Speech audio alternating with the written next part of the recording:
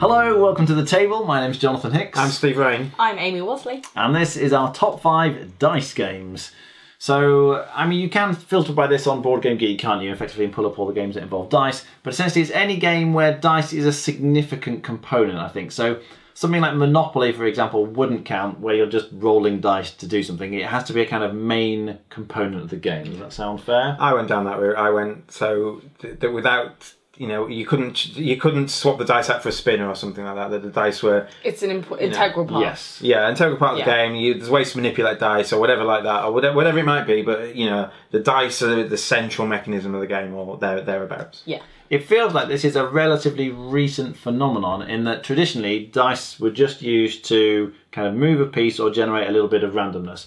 But people like game designers have come up with more and more innovative ways to use dice. So they can be used as like counters, or you can manipulate your dice and do all kinds of interesting things with the dice. So it feels like a lot of my games are more recent games because they've really, taken it out of the box, if you like, in terms of what you could do with dice, which has been great. I mean, I love dice games as a whole. Yeah. Yeah, agreed. All right, on to number 5. Marvellous. It's number 5. Now, there are a number of dice Euro games where Euros have incorporated dice in very interesting ways that I like. And one of those, one of my favourites, is Rajas of the Ganges, where essentially it's a great sort of Indian-themed game where you have a board and you're trying to build various buildings and markers and things on your board. The really interesting mechanism is you have one track for money that goes one way around the outside of the board and another track for points that goes the other way around the outside of the board, and when your two tracks cross over, then you win. So you're kind of racing either to get lots of money or lots of points or lots of both. But I've never seen that before. That's really interesting. But in terms of the dice themselves, they're kind of like workers, so you're using the dice to do various actions on the board. And there's different colours of dice, so it's very interesting. When you're acquiring dice, you're going to maybe want orange dice because this orange building is available and you need the orange dice to buy it. Or you might want the blue dice for this other action. But there's a lot of interesting decisions in terms of how do I use my dice, and you've got to pay a lot of attention to what everyone else is doing. But it does what many sort of modern Euros does really well, with lots of interacting mechanisms. You need to think a lot about, if I get this, I can combo it with that, and if I get this bonus, I can use it on this. And so you can feel like you're not doing much, then suddenly it all comes together and you can really accelerate forward. So there's lots of things I like about it, but the central dice placement is really interesting. There are ways to mitigate your dice, but it is a game where high dice are good for some actions and low dice are good for others. So depending on the dice you roll, if you can't mitigate your dice, it kind of dictates what you can do in a turn. The strongest part about this game for me is the two tracks crossing. Yeah. I'm not a fan of the game necessarily as much as other people, I think. Yeah, it surprised me. I think I like it more than most people. I don't know why. But I really like it. Yeah. It's okay. It's an okay dice placement game, I think. I think for a dice placement game, there's quite a few on my list already that I would rather play. Okay. I've not played it personally, but I think with an interesting mechanic like that, it sounds like I probably would like it. You would like it. Yeah. So I will be willing to give that one a go soon. Okay. I'll teach it to you. Thank you. So my number 5 is a game they're going to laugh at me for, is Backgammon. Because I mentioned it on the list. Backgammon is... It's back. Backgammon is a game where you are one of the only games on the list where you are reacting to what you've rolled rather than you're trying to use the dice in the best way possible. It's a much more reactive game and you're trying to make the best move possible with the dice roll you've got. There's no way that if I move here and then I roll a double 5 next time I'm going to win. You just can't guarantee that. So you've got to move there on the basis that if I don't roll a 3 next time I'm going to win or something like that. You've got to give yourself the best possibility to win. And because it is a dice game, and a lot of the dice games I've got on my list where you can mitigate things are not luck based, this one is. This was clearly a luck based game, but there is skill there. You're kind of making the best move possible with the dice you've got, and some games you just won't win because you'll roll really poorly. But in general, if you do continue to make the best move possible as you go, it will be a game you do better at. I really like it, but it is a lazy Sunday afternoon game for me. I can just play it while I'm chatting and eating, drinking other things, and I understand you might not agree with that. One of my issues with older games involving dice is the randomness that they add. As you say, if you roll badly, you're just going to get done in and there's nothing you can do about it. And most modern games that employ dice well will avoid that. Is there some way you can mitigate the dice? You say change the rolls with extra tokens or something like this. But yeah, backgammon just doesn't do that. That's an issue for me. Yeah. I also really enjoy backgammon, so I guess I just never considered that it's a dice game. It is, fundamentally, now that I think about it, but it didn't make my list because I didn't really think about it that way. It is different to every other game I'm going to say later, because like I say, it's reactive. Yeah, but I do like it a lot. You're reacting to what you've rolled. Yeah. But you're still using what you've rolled. It's not just react. Oh, okay. Yeah. It's not like Snakes and Ladders where you don't even need to be there to play. Yeah, there is some skill, and I've got loads of choices. Once I've rolled, I've still got choices. Yeah. Okay, choices. And what I roll will dictate what my choices are, but I can still make the best choice possible. Yeah. That's important. Yeah. So mine is King of Tokyo. I feel like these guys are going to disagree with me here, but I really like it. It's a much lighter game. That's kind of one of the things I really like about it. I love the theme. I like the artwork. I just like it. It's a really nice game. The dice element does give it randomness, and you can lose as a part of that, but it doesn't dissuade me from liking the game. I still enjoy it every time I play. I think it's funny, and I think that's really a part of what I like about it. I can play it with casual friends who don't really play many board games, and we all have fun. And I've played it semi-competitively, like in a tournament, and it was really fun also. I didn't do very well, but it's a dice rolling game. Sometimes there's got to be some randomness. I don't mind the randomness in this, actually, because it is just silly fun, as you say. Yeah. And I think it's a very good game. My issue with this one is that I think there are very few groups of people who I could play with this with that we would all enjoy the game. So it really has to be the right group for this one. Like, you can play it with kids, but the kids can get upset because of the player elimination and things like this. You've got to be very careful about that. You don't want to be playing it with gamers because it's not a game you can take seriously. No. As you say, you want to sort of play it almost with non-gamer adults who just want to have a bit of fun. But I have a gaming group, like that. And so it's one of my favourite dice rolling games because it gets played so much. Because we often go away together, and it's one of the constant ones that we've had a few drinks, we're a bit too boozy to play something heavy, and boom, King of Tokyo comes to the table again. Sometimes I like to just chuck dice, and they're very nice, big, heavy dice. And have a giant dragon and a mecha bunny, and it's just fun. Yahtzee done well. Yeah, it is. Well, I never. It's number 4. So my number 4 is a newish game. I've not played too many times, but every time I've played it, I've really got lost in thought, and that's Coimbra.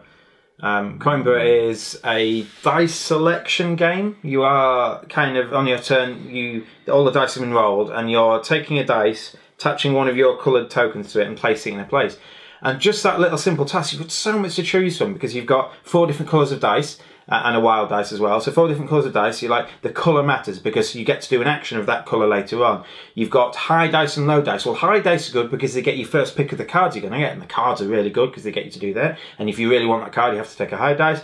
But the low dice are good because they save you resources. You then have to pay for the resources of the dice you do. And then when you're putting them out halfway through the round, you think, well, what's he going? He's going with a 5, so I could go there with a 6 and definitely get the card I want. But then I won't be able to afford this other thing, so I could go there with a 3. Hope he doesn't take the card I want, then get the card I want and do what. But the colour matters. There isn't a 3 of the right colour, and you've got all these things going through your head. And some people won't like that game. Some people will get information overload. But that's the sort of thing I like in a game, and it all centres around these dice. There are all different actions you can do and different bits, and you can travel and you can do some tracks to go up, but it all centres around picking the dice to get to the actions, to get the cards you want to do the things, and that dice bit of is such a central part of the game. Without that dice, that game wouldn't be any good. It's a very good game, and I would happily play it. But as Euros go, generally, I'd rate quite a lot of Euros higher than Coimbra, and I think that's because it is too thinky, as you're saying, in terms of those options. There's too many kind of this, but this, no, okay, this one with this one, and I suppose it gives you that feeling of, I like picking between, 2 or 3 good choices, like, oh, that would be really good, oh, but so with that one, oh, but that looks great, oh, what do I pick? Whereas Coimbra gives you that, but the problem with this is that, and oh, this one would be really expensive, oh, but I really want, it's like a... You hate those games. Yes. You hate those games. Yeah. Because every decision feels like it's not the best decision, but you've got to pick one of them. And it's whoever does that the best, in a sense, who wins. And so that's why I wouldn't be as keen on it. But it's really solid. It's very well designed in that sense. I love it for the reasons you hate it. I love that everything has a reason. I think that's what I really love about it, is that the colour matters, the pips on the dice matter, everything matters. Where I put things, every choice I make has an impact on what's going to happen that turn. And the fact that your income is affected by that too, because you only get income for the dice that you've put out that round. And so I've got to make sure that my colours are varied, so I'm getting the right types of income for that round. Otherwise your next round will be really poor. Yeah. And I really like that. I like that I really got to think about it. I haven't played it too much because I just haven't had the time, but I rate it very highly. I very much like Coimbra and I would like a copy. Amy. Hello. My next one is Elder Sign. Ooh. I really like it. It's actually one of probably the first modern board games that I actually purchased when getting back into games, because I just kind of went to a lot of board game cafes or relied on friends. Elder Sign is one of the ones that I first went out and got myself because I was like, I need this game. I really love the theme. I like that it's cooperative, because that's quite rare in a dice rolling game, I find. Yeah. There's just so much to like about it. I like that it's a bit story-led, like that there is actually text on the cards that matter. Yeah, the theme's good. The theme is lovely. It's so well executed for what it is, and I like the theme. And then just the fact that there are so many options, like there are so many choices you can make. I get to choose which room I go into, what things I tackle, whether I help my friends or abandon them. If you die, you get a new character. There's no player elimination. The expansions are great. I've got a couple and I enjoy them. So when I started to find it a bit too easy, when I found that I was winning too often, I just went out and bought another expansion. Now it's really hard again. And I really like it for those reasons. It was on my shortlist. I really like Elder Sign. The first time I played it, though, I didn't like it. I mean, really didn't like it. So it surprised me. And the reason for that is partly, when I first played it, I played it with a lot of people. We were like 5 or 6 people. I'm not sure what the maximum player was. Slow game, it was just so slow. Yeah. And the other reason I didn't like it when I first played it is that it just felt so random. It's like, okay, I go to this location, and I'm going to roll my dice to pass the test, and I got unlucky. And so I failed. And then I wait 20 minutes for my turn to come around, and I got unlucky again, and I failed. It was no fun at all.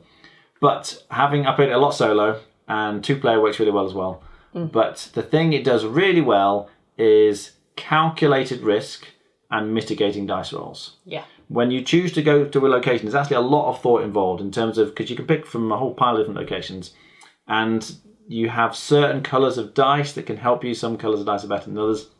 And it's a bit like Yahtzee. You roll the dice and then you sort of pick some other ones to roll again. Yeah, and you can re-roll and yeah. That's right. So there's all of that. But there are certain locations that you shouldn't tackle until you have the appropriate resources that let you to mitigate the dice, or you have the extra dice. And some things can lock dice down, which means you can't use them. You really need to tackle with them as a priority. So it's one of those games that doesn't look like it has any skill at all in, but with practice you can get a lot better. It's a very skillful game. Yeah. So that's why I played it on the app, actually. That's how I got to love the game. Yeah. And then I bought a physical copy and started playing it myself, just solo, but really, really liked it. I think it's a very good game. I played it. No, nothing good. Too much theme for you. Well, when Amy said theme, I switched off.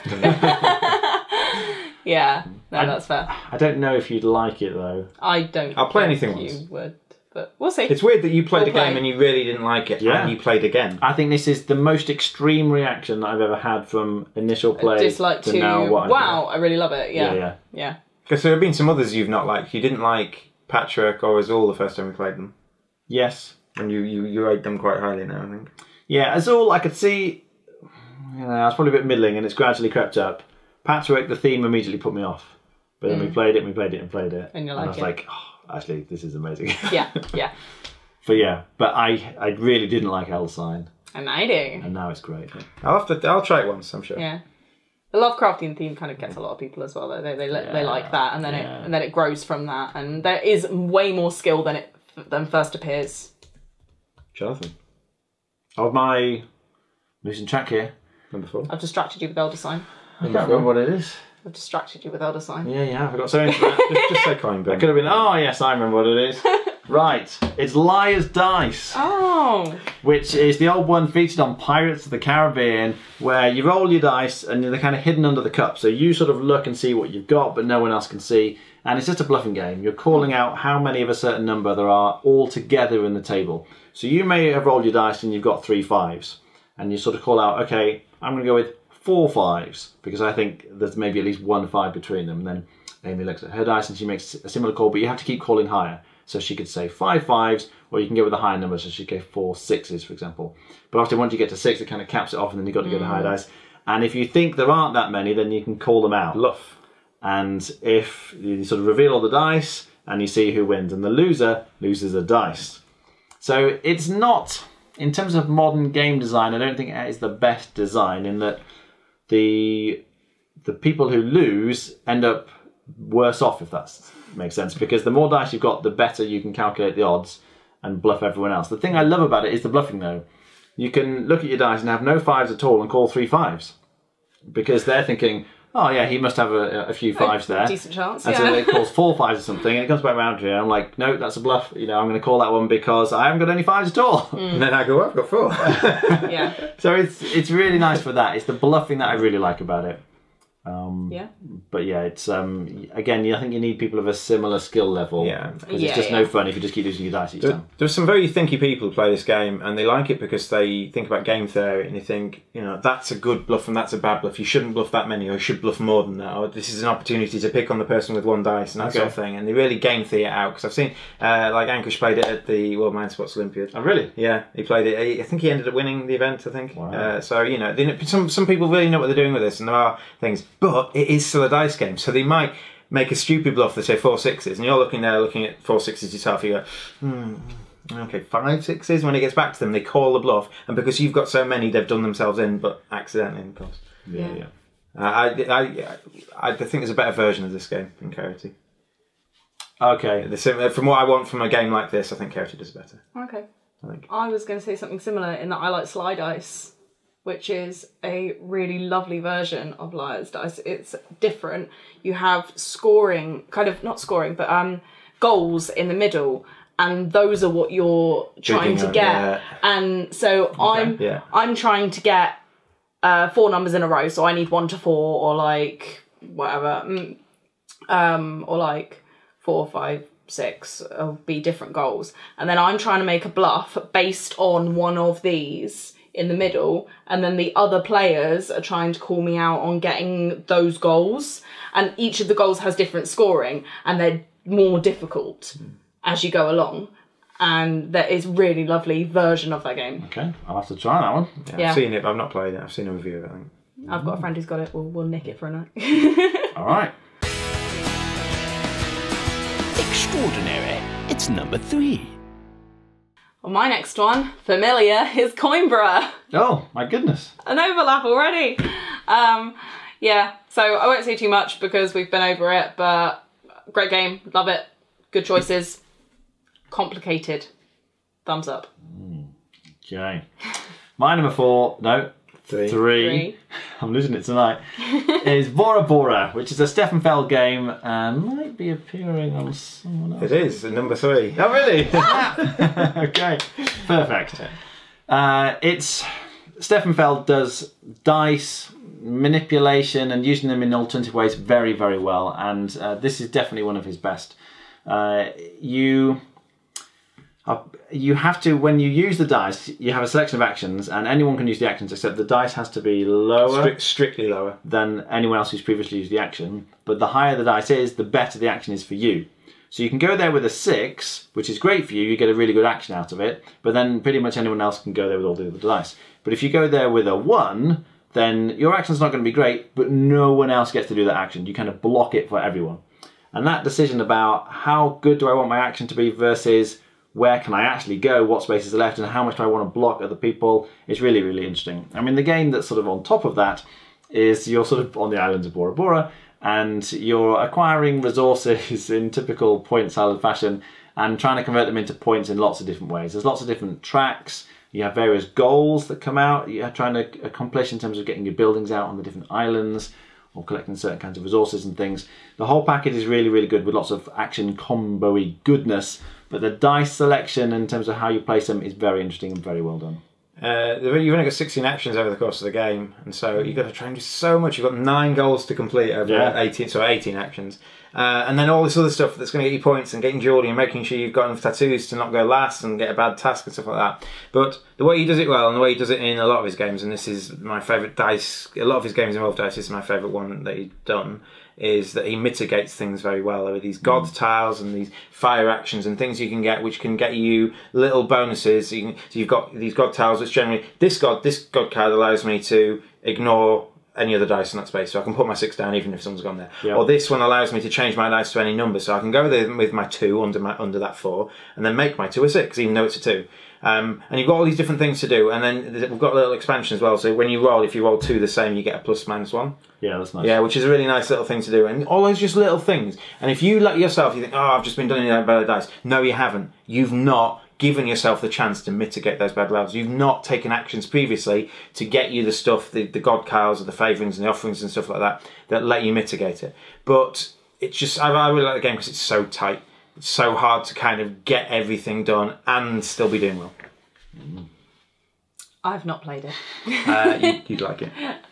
I shall play it. It's very difficult to teach this one. Yeah. If I remember the first time you taught this, it took a long time. About 40 minutes, I think. The first time. There's just so many bits to it. Yeah. I'm better now, but yeah. And once you've played it, it all holds together. Yeah. Like it makes sense. That's nice. You've never taught it, but you could because it's definitely easy what to do, isn't it? Yeah. But yeah, it's tough. Spiffing. It's number 2. All right, my number 2 might be on somebody else's list here, and that is The Voyages of Marco Polo. Maybe not yet. So it's another dice placement game where it looks almost like it should be Ticket to Ride at first, because you get a couple of routes at the start of the game and you're travelling across sort of Asia, trying to complete certain routes. You've got to get your guys to a certain place. But there's a big Euro game on top of this in terms of gathering resources and using them to activate certain places to cast them in for points and things. But it all revolves around the dice, and the dice are so interesting in this. You roll your dice, and then on your turn it's like a dice placement game, so your dice are the worker, and you place them in different places to take the actions. But it's super restrictive and super tight. So in terms of gathering resources, if you want camels, for example, you can put your dice there for camels, and the more dice you put there and the higher they are, the more camels you get.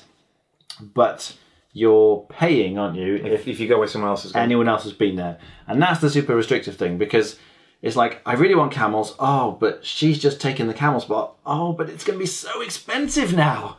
And money is so tight. It's really hard to get money, which makes it really interesting. It makes all the decisions very tricky. You often have to adapt what you're doing according to how the other people are playing. And what dice you have. Yes. You can't just plan and say, right, this turn I'm going to be doing that and that and that, and then sit back and wait. You have to think, oh, crumbs, he's done that. Now I need to do this instead. Oh, but now she's done that, and oh, I guess I'll have to adapt and try this strategy instead. So it feels very flowing, very dynamic. It's really, really interesting from that point of view. And the kind of icing on the cake that really adds to it is the powers. Yeah. And the player powers are super powerful, very different, and you always think everyone else is better than yours. But it's a great package. I second this. It's amazing. It's it's very good. It's possibly slightly to do more with dice than Bora Bora is. Bora Bora is more about mitigating the dice, but this is much more to do with the dice you got. Kind of acquiring black dice, re-rolling dice, adding pips to dice, making sure you have the right dice to go in the right spots. When I want to travel, I need to go there with at least a 3 and so on like that. But dice placement games, they weren't around 6-7 years ago. Now there's quite a lot of them now. Yeah. In fact, at least 3 of the games on my list are dice placement games. So yeah, it's very good. I haven't played it.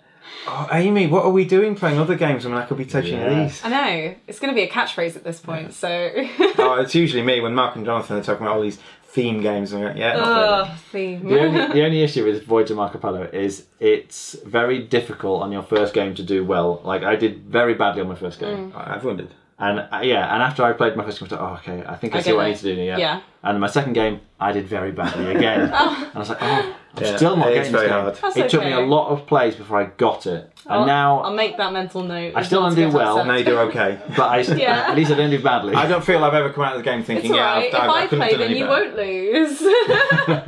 That would be nice. Make a change.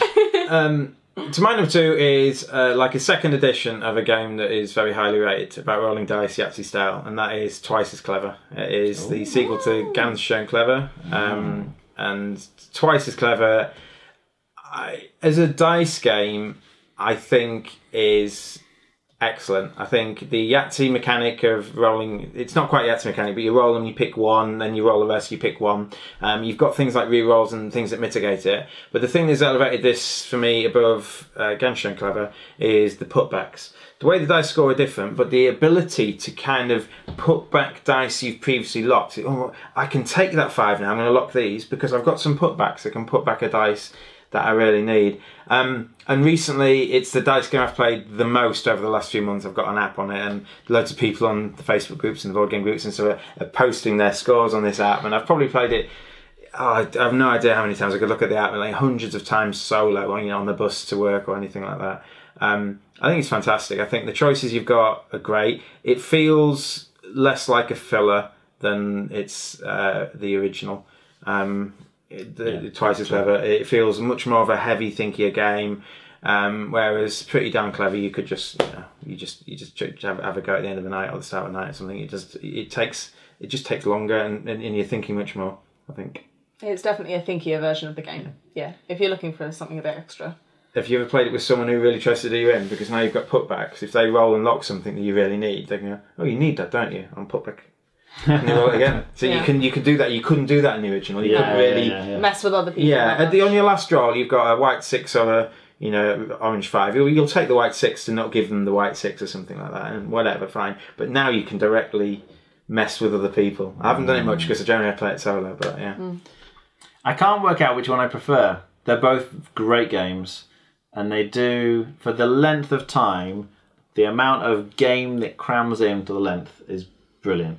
It feels like you're playing a proper, big box Euro game, but in a very small package, and they both do that really well. You have decisions on every roll, Yeah. even if that decision is, do I re-roll? Yeah. Oh, that one or that one. I think we were talking about Azul versus Stained Glass earlier, and I think there's a bit of that for me in terms of the Doppelt So Clever, because it adds a bunch of extra things and complexity. I don't know that it takes away from the streamlined version for me of the original. I think I'll still very happy play both of them. Yeah. And definitely Twice as Clever is more of a gamer's game.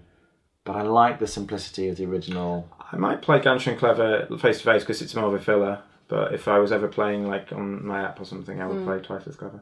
I think Twice as Clever is a better game. Okay. So mine is Pretty Darn Clever. Interesting. The original. Yeah. Right. Because I have decided which one I prefer. Right. And I prefer the original. I like that it's a filler. And I like that it's that compact. Just, I don't know. Maybe it's because I'm better at it. Who knows? But I just prefer it. I'm getting there with the sequel with It's hard, I think, to get your head around the strategy on the second one. I get it, and I'm happy with it, and I understand it, and I would happily play either, like you say. But I think the original just takes the cake for me. If I had the choice, I would put both on the list. I mean, I could have put both on the list, but it just feels like I don't a have wasted space. slot. I love dice games. So that makes it simple for mine. I can't see anyone liking one and not liking the other. Oh yeah, no, that would. I think it'd be thinking unusual, behind them. unless they really can't get their head around that slight level up on the second one, which some people might not be able to. If you really like the first one, you will like the second one at least. At least like Yeah, it. yeah. Yeah. You might not prefer it, but I think you would like it. Yeah. By Jove, it's number 1. All right, so to work out turn order, we have got a question, as always, and today's question is, what's the name of the last board game that you bought? Mine was Ugtect. Hold on, we hit the one over the head. Okay. Mine was Heroes of Terranoth. And mine was The Sheriff of Nottingham, the Merry Men expansion. Okay. Jonathan, Amy, me. All right, great. So my number 1, The best dice game ever is Too Many Bones, which is very different from the other games on the list, really. It's not a Euro by any means. It's a big thematic dungeon crawl, essentially, but this uses dice in a very original way. As well as some of the dice can be used when kind of rolling in combat. There's like an abstract combat system where you're moving things around on a grid. But the main thing is the leveling up system. So when you get some experience, you can level up your character, then you are acquiring more dice. You have a huge pool of dice and you pick 1 or 2 of them each time you level up that you're going to add to your character. And the dice will change your characters in all kinds of interesting ways. So it might be dice that you can use in combat. So you'd roll the dice potentially and it might be able to allow you to, when you attack, you hit 2 things at once. It might be a pet that comes on the board and starts moving around as an actual creature on the board. It might be a dice that lets you heal other people. There's all kinds of interesting dice that do all sorts of weird and wonderful things. Each of the characters you can play in the game are very, very different from each other, and you get a completely different set of dice. Not only are each of the dice different from everyone else's dice, but each of the faces of each of the dice are often different. So there's tons and tons of variety. And when you level up, like if you go through a campaign and play a series of games, then by the time you've finished, you will have only used maybe half of the dice that are available for that particular character. So each time you play, you can go through a different route. Instead of going for this dice, and that dice, you could take, well, this one, and I'll go down this route instead. So even the same characters can feel very different each time you play them. And each of the characters feel so different. It's just a fantastic dungeon crawl. If you like that thematic adventure game, and the dice are used more originally than any other game I think I've ever seen, it's fantastic. I've played it. Yes, and I don't know if you'd like it. It's a lot of themes. Yeah, you do mention it though a lot. Is it something I should try once? Can you just play one game of this? Or the difficulty is that it's long. Yeah. You'd probably, even with the introductory scenario, you're looking at kind of 3 or 4 hours to complete a campaign. You could kind of play one battle, which would take maybe half an hour, but then I don't know that you'd really get the feel for the game. It's the levelling up that makes it so interesting. Like Arcadia Quest, leveling up is like just playing one scenario is fine, but then making your characters better. Yes. Yeah, I can see that. I've also not played it, but I really like dungeon crawlers, so I probably would enjoy it a lot. And the dice mechanics do sound really interesting, so I'd be willing to give that one a shot, even if it's a longer game. Okay, great. We'll have to arrange something. Amy? Mine is Grand Austria Hotel. Okay. Oh. Which I really like the dice drafting element of it, and how the dice can change what value each action holds each round. So if something has a 1 and I really need to do that action, maybe it's worth me saving it till next round, or is there anything more valuable I can do because something has lots of 6s on instead. And I just really like the way that is incorporated into a Euro style game. Because you roll a big pile of dice, don't you? Yeah, which is really satisfying. And then you line it with actions, don't they? So all the ones go there. And so one turn you might have lots of 3s and hardly any 4s, but then the other turn it might be different. It's a really nice mechanism because it makes the 3 action stronger the more dice are there. Yeah. Which means it's almost certainly the action that gets taken before it's your turn. And then by the time it's your turn, 2 of the 3s have gone. You're like, that's not as good as it used to be. Yeah, absolutely. So it diminishes as well the longer the round goes on. And if you wanted to, if there's absolutely nothing you can do, or the action that you want to do is really weak, you can pass, put a dice in the bin, and wait till the end of the round, re-roll the dice and see if you get anything better. It's a okay mechanic for kind of a case of, I really can't do anything better. I don't think I've ever used that mechanic personally. Like, I just deal with what I've got, and that's what I like about it, is that it is flexible enough that you can do that. It feels too much like a Hail Mary, I think. Yeah, it does, yeah. It's one of my 2 criticisms of the game. One, we played it 4-player, and I've only played it once, so I probably should give it another go with fewer players maybe, but we played it with 4 players, very slow, but that just doesn't seem like a good enough way to mitigate bad dice rolls, because when we played, there were a few times where you roll a bunch of dice, it's like 16 dice or something, but there were like 2 actions that were blank a few times. And if one of those is the wild action, means you can't do the other action at all that round, unless you do the bin anything. But it just doesn't feel. I always kind of find that there's something else you can do though that is worth your time until the next round. But I can see where you're coming from. I normally play 3 players, so there's an action to get money, isn't there? Yeah. And we had it that I think it was Noah couldn't take money on the round. He couldn't do much. Because there weren't the dice there for him to do it. And it's like, well, you could pass and you could bin it and you can hope to get some money, but you miss out on the good actions there and then because you haven't got the money to do them. Yeah. My main issue probably with the game is the theme, to be honest. It just, you're housing people in a hotel on you. Yeah, that's what pleasantly surprised me about it, though, because at first I looked at it and thought, oh gosh, this looks dull. Played it and loved it. And the theme grew on me, because I really like the theme now. And I wouldn't change it. I like that kind of, when you've got the person, you close the door, they're all done, like, that room's ready, it's all grand, like, it's great. I don't know. It's all grand.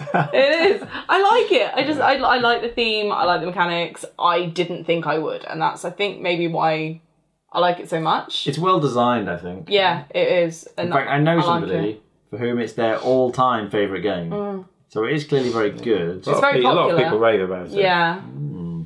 But yeah. Okay. My number 1 is The Voyages of Marco Polo. Yeah, and it's always very hard for me to distinguish between. I'm not going to go too much into how we play because Jonathan raved about it, but it's always hard for me to distinguish between this and Bora Bora as dice placement games. There's more dice in The Voyages of Marco Polo, and a lot of the player power is involved around some of the dice as well. But I would describe Bora Bora as tight and Voyages of Marco Polo as harsh. Because if someone goes where you want, it costs you a lot of coins to go there, but you can always get coins. You just spend a dice here for 3 coins, spend a dice here for 3 coins, and then go where they've gone to get the camels you need to do the action. But it feels like it's unfair that you're having to waste a lot of dice to kind of, because you've been blocked in by someone else who just happened to go before you. With a lot of Euro games, if you think far enough ahead and you're familiar with the game, you're like, oh, if I get this, I can add it to this and combine it with that, and I've just got enough to do this thing, which will really give me a bunch of points. With Marco Polo, what nearly always happens is, okay, if I get this and I combine it with this, oh, I'm just 1 camel short. Okay, how about if I get this and combine it with that? Oh, I'm a coin short. It's like, whatever you try and do, you just never quite have enough. And then what you have to do is spend the dice to get the coins you need to do that, to get the camels you need to do that, like, now you've given dice. Because you've spent that dice to get the coins. So, yeah, I think it's a very good game. I think it's hard to tell which one's better. In this list I've rated Marco Polo higher, but it depends on the dice which you want to play. You haven't played it? No. We should do that next time. Soon. Honourable mentions? I know I've got one that will not be on your list. I've got a couple. Yeah, go on then. And it should be. It's because we played it at the Aircon. Tutankhamun. Because I think that will be on my list once it's released. Tutankhamun is a new game by the guy who did Teotihuacan. It's a prototype. We played a prototype. Yeah. It didn't look. I mean, it's a prototype. It was bits of paper and card that had been handwritten on, so it was a super prototype. It was fantastic. It was very good. But yeah, I couldn't judge it until I play the. But if the mechanics, if it just looked better than it was, I think it's great. I think it would be on this list. It's better than Teotihuacan, even for the prototype. Wow. I think.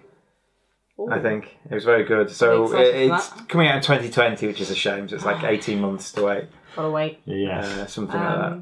Castles of Burgundy almost made my list. Me too. Oh, really? That was number 6 or 7, I think. Yeah. It's very dry. It's Stefan Feld. I really like it. It's very good. It's just not enough theme in that for me. I had Pretty Darn Clever on my list. And Eldersign, which we talked about earlier. Those were my 2. Yeah. Okay, well, those were our top 5 dice games. Which are your favourite dice games? And if you have an idea for a top 5 list that we haven't done yet, please comment below. We might have a chance to do it if we can agree on the quotas and rules for doing so. But yeah, we'll give it a go. So yeah, let us know what your favourite dice games are and give us some suggestions for other lists we can do. Alright, thanks very much for watching. We will see you next time. Bye.